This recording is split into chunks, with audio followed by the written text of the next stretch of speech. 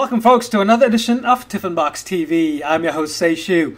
Now, I speak with photography industry leaders who make it a habit of inspiring others, bridging craft and commerce to help you create a sustainable and a creative business. Today's guest is Zack Arias, an Atlanta, Georgia-based editorial, corporate, and commercial photographer. You may also know him as a visionary behind One Light Workshops and deadpixel.com. He's also an author and speaker. In fact, Zack will be speaking at Silk Inspire, a wedding photography festival from October 6th through October 10th in Goa, India. Welcome to the show, Zack. Thanks, man. Thanks for having me. Good seeing you. Yeah, good seeing you too, man. I know we go way back. We were just talking before we started recording. We met at a One Light workshop in Boston. I can't even remember the date. It's been so long ago. Wow. 2005-ish, 7-ish, something like that. So yeah, we've known each other for about almost 10 years. It's exciting to be speaking with you again because you're going to be coming to this wonderful festival in Goa, India. This is going to be a second visit to India. The first one was to Mumbai, I believe, and Yep. You were there to do something with Fujifilm, if I'm not mistaken. Am I right? Correct. It was. I did a promotional video for the launch of their X Pro 1 in Mumbai. Oh, wow. And okay. I can't wait to get back to India. There you go. Yeah. There's a lot to photograph in India for sure. But you're there to be speaking and teaching a whole bunch of us about one specific thing, which is your main sort of the thing that sort of launched your career online, perhaps, would you say? The One Light workshops, right? Yep. Yep. So talk to us a little bit about your experiences in India in the past and what you're expecting at the conference. Well, just my personal experience going to India in Mumbai was, I mean, all senses were overloaded, and it's just absolutely the most fascinating place I've ever been in my life, and I can't wait to go back. And I'm excited to see Goa. I'm hoping that if my schedule allows, I'm going to be able to spend some extra time in India, and I'd love to go back to Mumbai. But I'm really excited as well about heading to Goa. I've heard so many great things about that area and region and city in India. So me being a dude from America, like, it was just the culture just blew me away. The people were amazing, and the sights and the smells and the, from good to bad in India. There, you walk around one corner and something takes your breath away, and you walk around another corner and you're heartbroken. And it's just like that, block after block after block after block. And, all the people live there and are on top of each other, going in all different directions. And being an outsider, you look at the city of Mumbai and watch all the moving parts and pieces and people, and you wonder how anything gets done. But it all just works, and it's fascinating to me. Just absolutely fascinating to me. So indeed, it is an amazing country for all those things you just mentioned. The thing that's going to bring you to India the next time around, which is for the Silk Inspire Festival, is your presentation. One of the things that when you first told me about your presentation, I was like, well, it's a wedding photography festival. So what would a portrait photographer be doing there, kind of thing, But you have a long history of photographing weddings. I mean, you've done lots of weddings before you decided on honing in on just the editorial portrait market, right? I have, yes. I, started my career many years ago. I was working towards becoming a commercial editorial photographer, failed at it miserably, had to leave photography for 2 years. And it was there's a saying that photography calls many but chooses few. And I thought it had called me but never chose me. And my dear friend Mark Climby was shooting weddings here in Atlanta. And I was just working a job at Kinko's at the copy shop. And he's like, I'm shooting weddings right now, Zack. I'm busy and I need a second shooter. Would you like to come shoot weddings with me? And weddings was was something I never wanted to shoot before. That was not on my radar. But yeah, like it'd be cool to take pictures again, I guess. Like, yeah, I'll, come second shoot for you.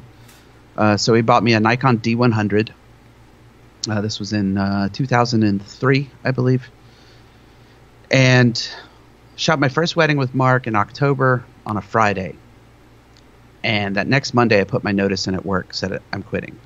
Like, I felt like I'd been underwater for 2 years, and someone grabbed me by the collar, lifted me up, and let me breathe again. I loved shooting that wedding. I loved being a photographer again. And I had to make it happen. So I second shot with Mark for 7 years, and shot a lot of weddings with him. And so while I am not coming to Silk as a wedding photographer, I no longer work in that space. Right. I'm coming in to talk about, the technical foundations of lighting that are going to work whether you're a wedding photographer or a portrait photographer, or heck, even if you shoot product photography, you still have to deal with inverse square law, and you have to expose properly. And so I'm bringing the One Light Workshop, which is the foundation of lighting kind of workshop, to Silk Inspire. I'm really excited about it. Yeah, I am too, because this would be the third time I'm sitting in and watching and learning from you. Back in Boston, the reason I signed up for your one-day lighting workshop is that I think it was really about learning and understanding how to use light. I had no idea. I was scared. Right. I mean, to put it bluntly, I was just freaking scared to do what was, what shouldn't have scared me, which is just, push a button and see what happens kind of thing, right? And right. This is part of how I think all photographers, they all start off at some place, and this is something I'm sort of paraphrasing what you say often, I think, which is, all photographers start somewhere, and you just have to go from there. And right. I took that to heart, and I can't get enough of lighting now. Like I'm a lighting nut, Yeah. Any opportunity I get, I bring my lights out, and it is thanks to you, man. Really, honestly, you inspired me to be a better photographer, because you sort of took away that technical hurdle away, and you made it easy for me to analyze first and foremost what is required, and then move on from there. So thanks for doing that. I'm just excited for all the people who are going to be at this festival who can actually sign up for your course, because I don't know how they're going to structure the workshop. I don't know how many people are going to be able to sign up for it, but they're all going to win. I know. Oh, that's how I feel about it. What else are we going to be able to get from you in terms of your vision for the industry, perhaps? Tell us a little bit about what you're thinking about what's happening in the photo industry right now. Would you be able to give us some ideas? Well, I mean, the photo industry is vast and broad, and there's, I don't know, in one way you look at it and you feel like it's all falling apart, like it's a race to the bottom, and everyone's just trying to do it faster and cheaper, and everyone's got a camera and everyone's a photographer these days, and you can take a very cynical look at the industry, and it has changed. It has changed immensely, and I know people who had 15, 20-year-long careers who had to shut the doors because they couldn't, they just got overrun, and then I know people who are opening studios. And the thing that I don't want to do is take the cynical approach, that everyone is out to get you, that we're all, when people start to tell me, they say, Zach, it's just the market is oversaturated.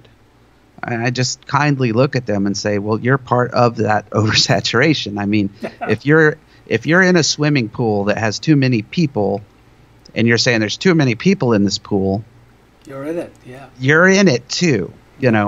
Well, and I've had people tell me, well, it's only because of the advent of inexpensive DSLRs that all these people think they're a photographer and do this now, but because of inexpensive DSLRs, I got a second chance at being a photographer again and have been able to build a career thanks to inexpensive DSLRs,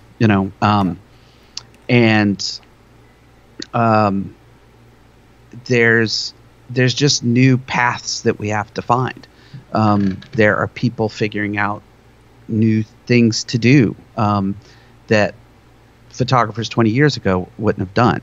I mean, there's a guy that I follow on Instagram that just travels and takes pictures and puts little books together and sells those, and he just is hacking his own photography career together, not with client work or anything like that, just doing it and finding people who find it interesting, and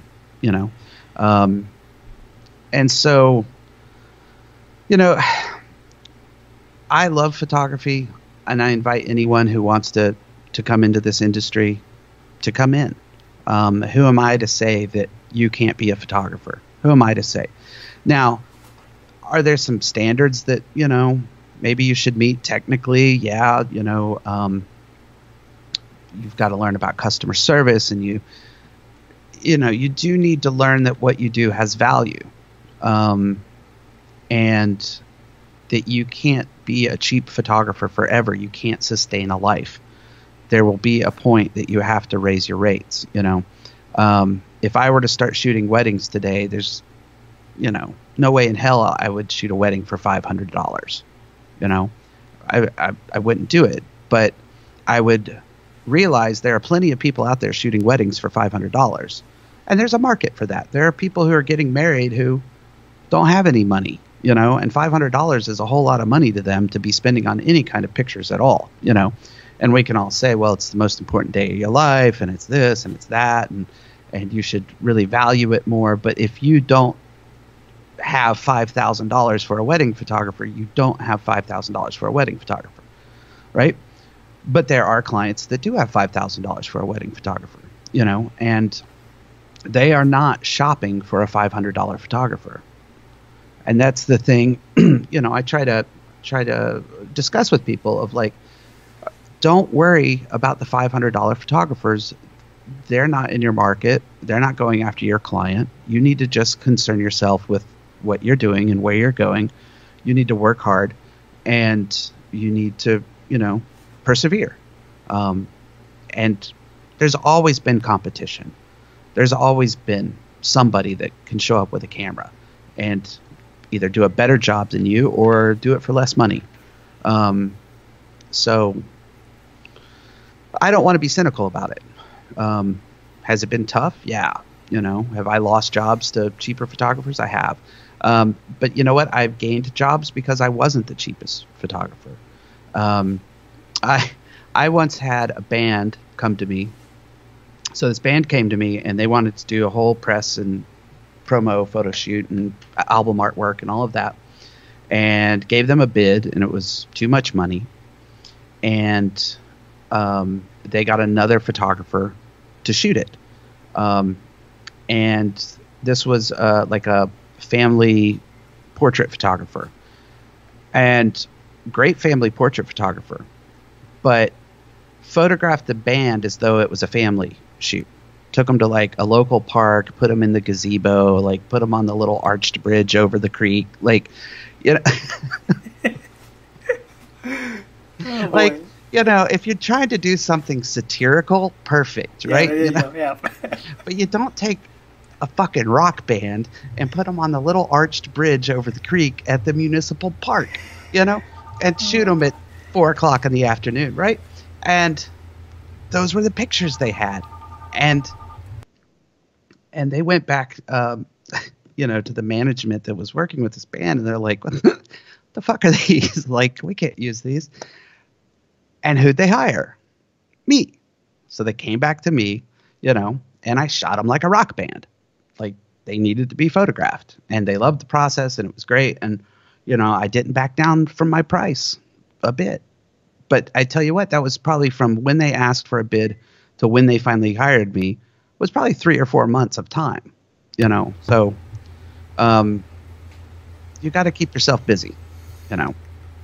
Absolutely. One thing that strikes me, I guess, when I talk to you is that having known you for about almost 10 years or more now, you've been very active on social media. You've actually used social media to great advantage. Would you agree? Has that helped you? Has it helped you in your business? Social media has definitely helped me in my business. You know, I'm not a social media like guru. I'm probably horrible at it because I don't time my posts to hit at a certain time, and I'm not like super consistent with it. But I also don't spam the world, you know, kind of a thing. I'm a believer in that social media, the key word is social. And I think some people handle social media too much as a platform to broadcast from. And that's not very social, you know.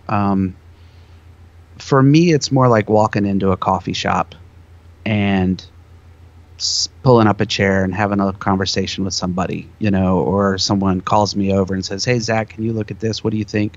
You know, hey, do you hear about that new Flash? What do you think of that thing?" And so social media has been important for me for client work. I've networked. I got Land Rover as a client because they put a call out looking for. They wanted photographers to do a social media campaign for Land Rover social media sites, and they were looking for non-automobile photographers. And someone saw that tweet, and they tagged me in a reply, and then I replied back to the Land Rover social media team. That began a discussion, and I did a 3-day shoot for them, and then that built the relationship, and I continued to do work for Land Rover for a couple of years. And that all came from Twitter, kind of a thing. The best job that I've had this year was playing a photographer. You remember the old soap opera Dynasty? Yes. All right, like Falcon Crest, yes. Dallas, Dynasty, yes. Right? Well, they are rebooting Dynasty. CW is bringing back Dynasty, and it's being shot here in Atlanta. And they were shooting the pilot, and they needed a photographer to set up like a high-end engagement shoot with like lights and a tethering station, and they wanted a big camera and all of that. And I got the job. So, and I had a speaking part too, so I can get like a SAG card, and I can get a like IMDb credit and all of this stuff. So I had a speaking part on Dynasty, playing an engagement photographer. Fantastic. Right? And let me tell you how I got this job. I was at a bar some months ago and struck up a conversation with a couple that was just sitting there at the bar. I probably had like a camera with me or something. We started talking about photography. We traded Instagram names. All right. They started following me on Instagram. Then the girl is friends with a producer here in town, and they were having lunch one day. And this producer says, you know, I've got to find a photographer around here to play this part. It's like, oh, I just met this photographer. His name's Zach. He's on Instagram. Like, here's his Instagram feed. And like, she's like, oh my God, I think, yeah, let me reach out to him. So she reaches out to me and it's like, do you want to play a part? You know, it's like, yeah. So I'm on Dynasty because of Instagram. There right? You go. And yeah. It was a paying job, and they rented my gear. And what's funny is my gear made more money than I did. But it was a really good job. And then I got to be on a movie set or, you know, a TV show set all day. And I got to, you know, hang out with all the stars in the, you know, the speaking star area. Right. And so it was great. And all because of social media. Fantastic. Now, this has obviously helped you stand out. I mean, the kind of work that you put out, the kind of tweets you publish, the Facebook posts, the Instagram posts, these are all things that you are whether intentionally or naturally, just sort of sharing with the world, are things that help you stand out in the industry. Would you agree? Yeah, I don't know. I don't like turning the mirror on myself, that much. Well, I do this and I do that, and it's helped. But I just want to, if I can help people out, and if I get to share the stuff that I'm doing, and I get excited about, and where does that come from, Zach? That idea that you got to share things with other people? Because so many people have shared with me, like so many people have helped me out in my life, in my career. Like, I would not be here if it weren't for all the other people behind me and whose shoulders I stand on. And I'm not going to be here forever, so I've got to get other people up onto my shoulders. And, I have so much respect for those who've gone before us, and I try to remind people of that. I try to stay positive and stuff, but I've gotten into a few, Twitter battles with some other photographers, and the biggest one I ever got into was because they just were discounting the old way of doing things, and those old traditional photographers just didn't know it anymore, and this is the new way of doing things, and it's all going this way, and don't worry about that anymore. And I'm like, that is our history. That is the foundation and the shoulders that we stand on, and we need to respect that, 80-year-old guy with a Hasselblad, because he's been shooting pictures since before you were born.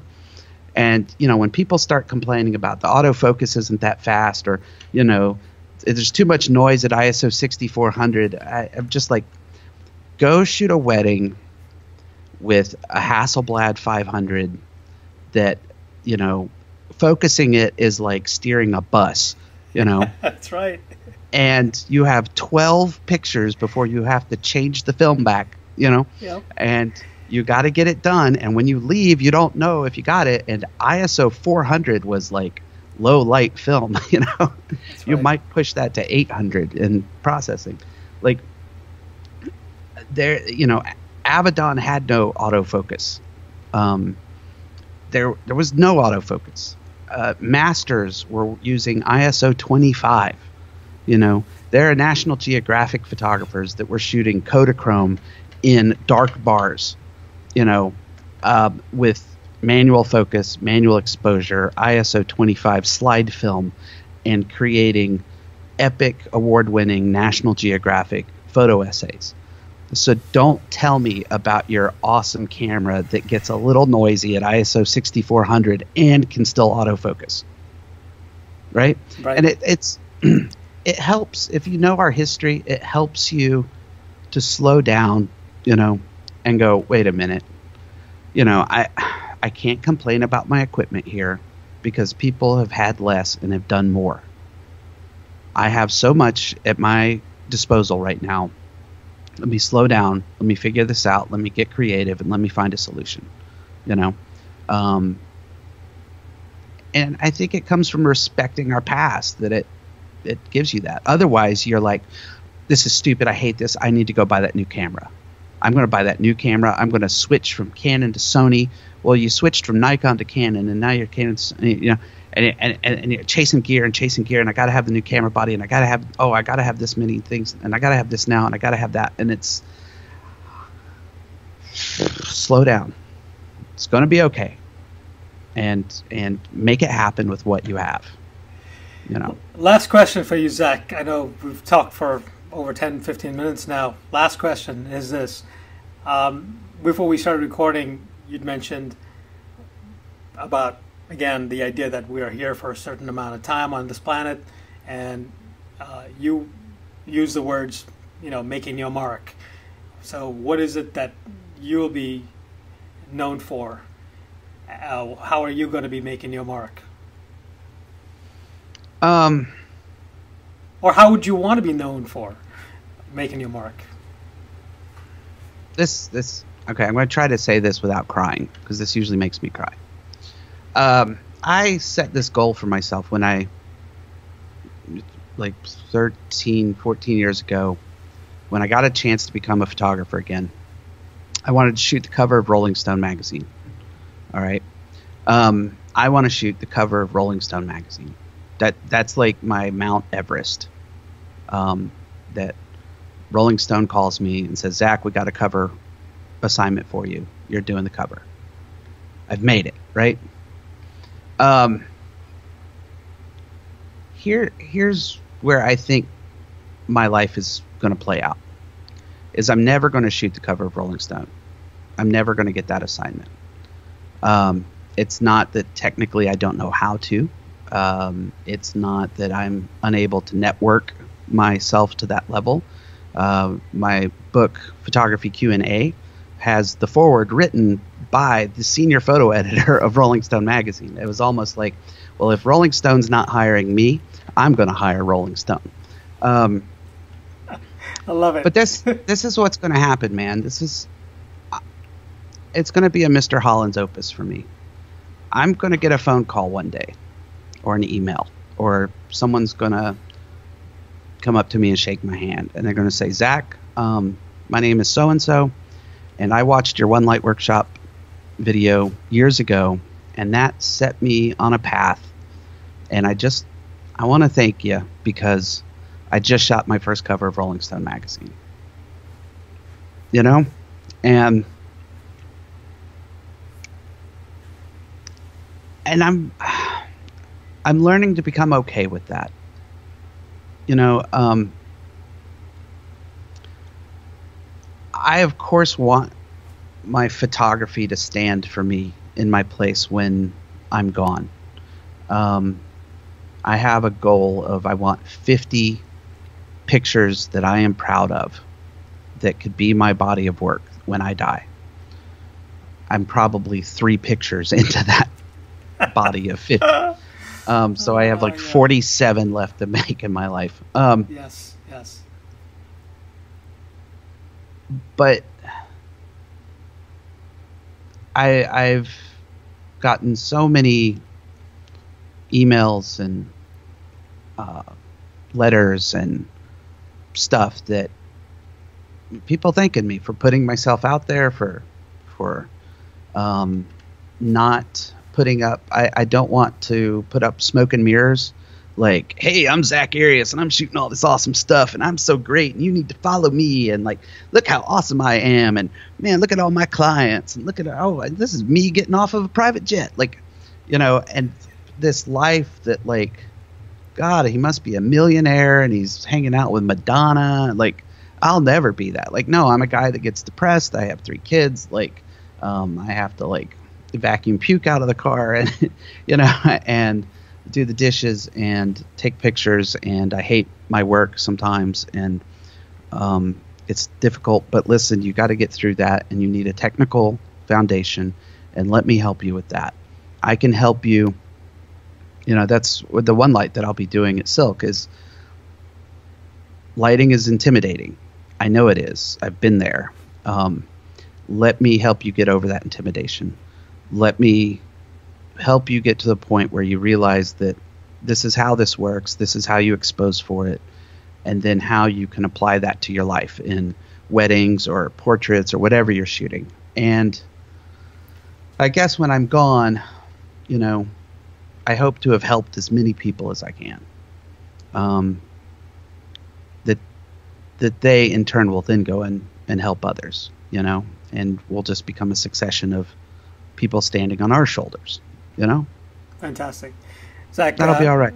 Thank you so much. A very inspiring message.